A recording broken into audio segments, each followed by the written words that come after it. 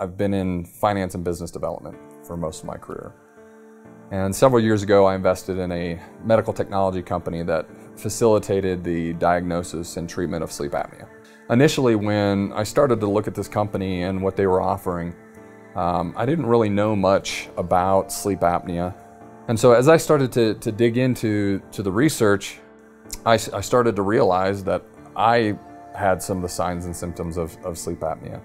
I was getting ready for a triathlon.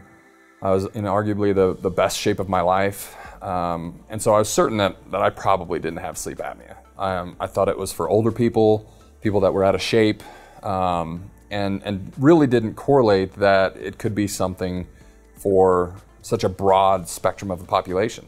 I decided that I would get a sleep test.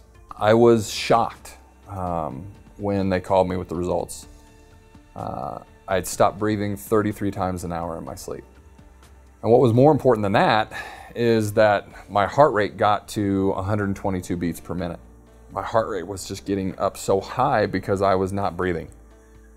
And when you stop breathing in your sleep, your body does anything that it can to either get you to wake up or to circulate what oxygen you have in your body. So I come to this realization that I've got sleep apnea, and I go to my doctor and talk to him about it. Of course, the immediate response was, we need to get you on a CPAP. So I went and I got fitted for one of these devices that is basically like a vacuum on your face.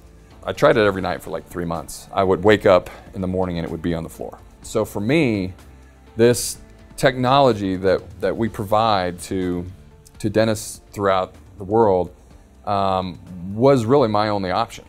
About 3 or 4 weeks later, I was coming home from a business trip. It was about 4 o'clock, and he calls me on the phone and he says, "Hey, your device is in. Why don't you come in Monday and we'll get you started in your treatment." An hour and a half later, my wife was rushing me to the hospital because I was having a stroke. What I've realized is that you're 83% more likely to suffer from a stroke if you have untreated sleep apnea. I can't tell you the difference that it made for me. When I finally got into treatment, I felt rested and ready to tackle the day. My workouts were better. My focus was better.